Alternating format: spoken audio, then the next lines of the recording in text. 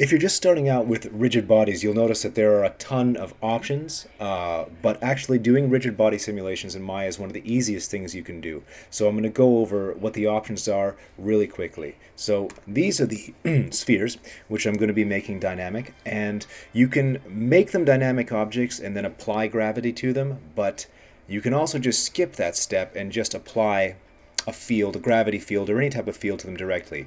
You apply a field to any object in Maya, it will automatically turn it into a dynamic object. So we'll go ahead and make this add a gravity.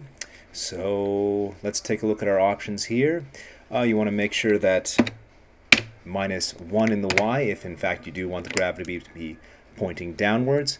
And max distance, this is if you want your gravity to be limited to a certain range. We don't, we want it to be affecting everything in the scene. Volume shape, you can have your gravity, like any other field, take on like a spherical volume or a cube, but we don't want to do that either, so let's just go ahead and apply. Alright, so what that's done, created this little almost imperceivable object, which is our gravity field, and now if we rewind and hit play, and just so you know, you want to make sure when you're doing sims that your playback speed is at play every frame. If we hit play, our balls will just fall through the floor. So the next thing we have to do is make this a collision object. What Maya calls collision objects is passive rigid bodies, and that's basically a same thing as a rigid body, except it will not move. So click that, and it's become a passive rigid body. You know your objects have become dynamic because your channels will turn yellow. Now if we hit play,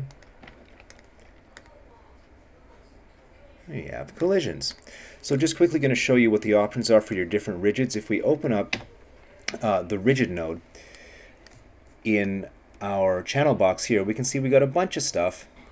And it's all pretty much self-explanatory, but just to gloss over it, I'll show you. We're grabbing the first one. Initial velocity, how fast do you want it to be moving at the start of the simulation? Let's set this one to 10, so this guy should be moving up at the beginning of the simulation.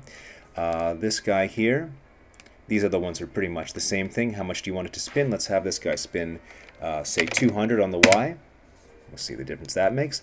And this guy here, let's say, let's give it a higher mass. Change this from 1 to 50. And this guy here, we'll change its bounciness to 0.95. The rest we have damping, that will soften your animation, static friction, dynamic friction, those things will make your objects slow down when they encounter other objects. Collision layer, we'll talk about that later. Standing can be useful if you want to speed up your simulation. If you're working with just cubes and spheres, you can say, alright, we're not going to have collisions at a polygon level, we're going to have collisions at like a mathematical spherical level. This will speed up your sim, so we'll change this one to sphere. And active on-off, that just, you know, if you want to exclude or include objects from the sim, you can just turn them off here.